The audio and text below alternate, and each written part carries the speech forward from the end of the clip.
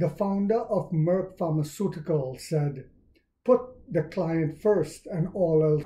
And do this thing's out of control. So you go to dynamics and we go to Mr. Beast mode.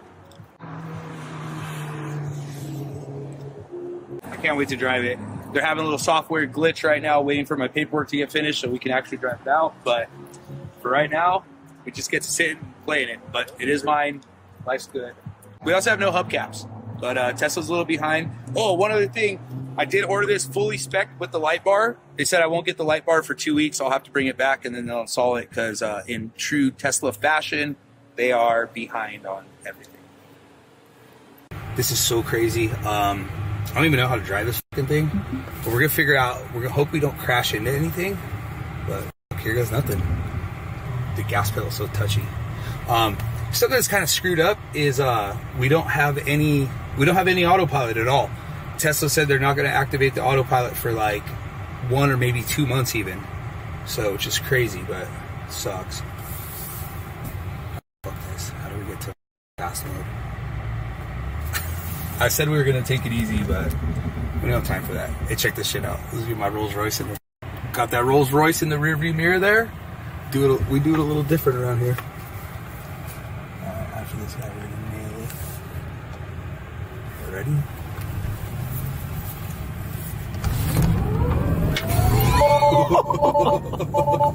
Oh shit! Oh, we already broke it. All right, well.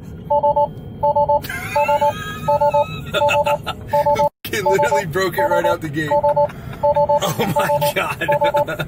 Elon, what are you doing, bro? How's it already broken? Alright, first off, alright, let's go switch it back. We didn't do any of this. Alright. Bro. How did I already break this shit? Uh-oh.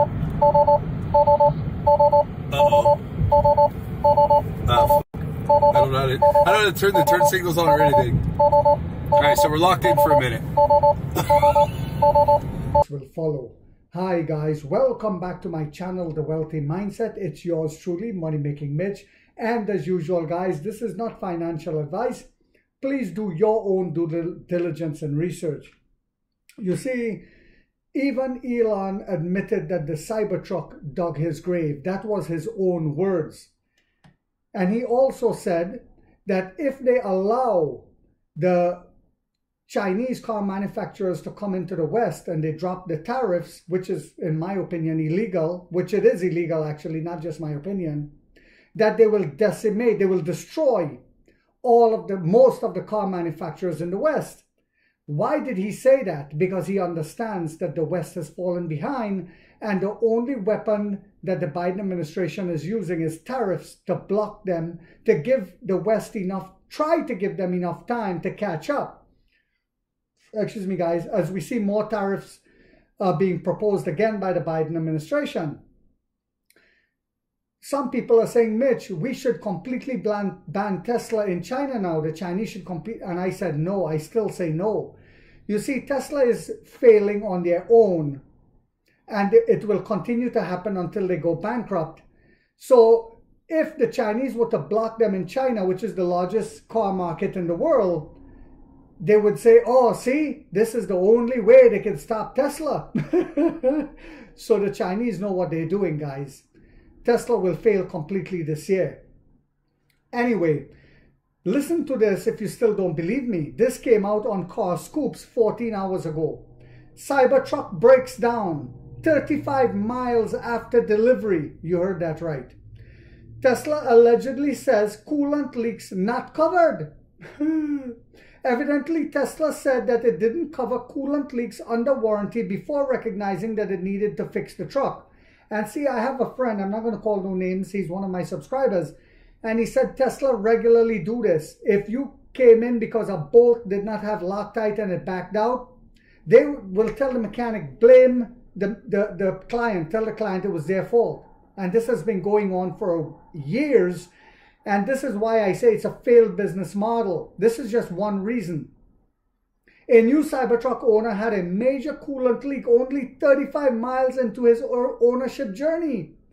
When he first contacted Tesla, the owner claims that automaker said it didn't cover coolant leaks under its warranty. Can you imagine that? How infuriated I would be? The automaker then reportedly relented and sent a flatbed to pick up the quickly broken EV. Those who crave a Cybertruck in their garage are understandably stoked when delivery day comes. For one new owner, his day went nothing like he hoped it. Not only was the delivery experience subpar, but the truck itself broke during his first trip to charge. To add insult to injury, he claims that Tesla initially told him it wouldn't cover the issue, even though he'd driven just 35 miles. After taking the truck into his hands, he titled his thread on a Tesla form 35 miles until cyber crap. I told you guys, it's a stainless steel homeless encampment. That's all it is. That's right. This Cybertruck broke down 35 miles into its life. It's not as though the owner was taking it on off road jump straight away. Instead, he picked up in Pensacola, Florida, and that's when the real issue started. As you hear this, keep in mind that this is a truck that almost certainly cost the owner 6 figures. According to the original poster, Cyber Beast, it's a beast all right, on Cybertruck Owners Club, they said it's over there. That's how they told him, it's over there. Let me know if you have any questions. The truck was dirty outside and some issues inside. Charge was at 47%. I've never picked up a new car without a full tank of gas. What the F, Tesla? He tweeted out. Excuse me, guys. That experience would likely make some customers feel dirty even if the car itself was a bit cleaner. Things didn't improve from there. Since the truck wasn't fully charged, the owner had to locate a supercharger station to top it off. Upon reaching one in Destin, Florida, coolant began pouring out of the rear of the truck, while Tesla claims vapor may occasionally appear during charging for some vehicles. This was a continuous stream of liquid. Whoo! When the owner called Tesla about it, he said they initially stated that they didn't cover coolant leaks under the warranty. After a few choice words, they said they would send a tow truck, says Cybeast. They believe it's at the service center now, but as of the writing, there's no word on how long the fix will take. Other Cybertruck owners should be cautious. The automaker appears prepared to reject claims. Well, they've been doing this for years. That's a fact. Even when it's almost certainly a production error. And guys, you can find this on Cybertruck breaks down 35 miles after delivery on Car Scoops. So a lot of people are saying, Mitch, you keep bashing Tesla. This is not bashing. If you call stating the facts bashing, then yes, I'm bashing. But my goal is to wake up my subscribers and other people to understand why this company is going bankrupt. And Elon's last hope is robotaxi, and they will fail in that as well. Why do I believe they will fail in that? I said it before. Pony AI already have robotaxis in China. So the addressable market has shrunk, and also they are coming on the NASDAQ soon. They teamed up with Toyota, and NIO has invested heavily in them. They are way ahead of the game. Save yourself while you can. So I hope you guys found this information. I want to thank Money Making Melvin in Florida for this. I hope you guys found this information to be helpful to you, to try to wake you up. If so, guys, do not forget to hit that thumbs up.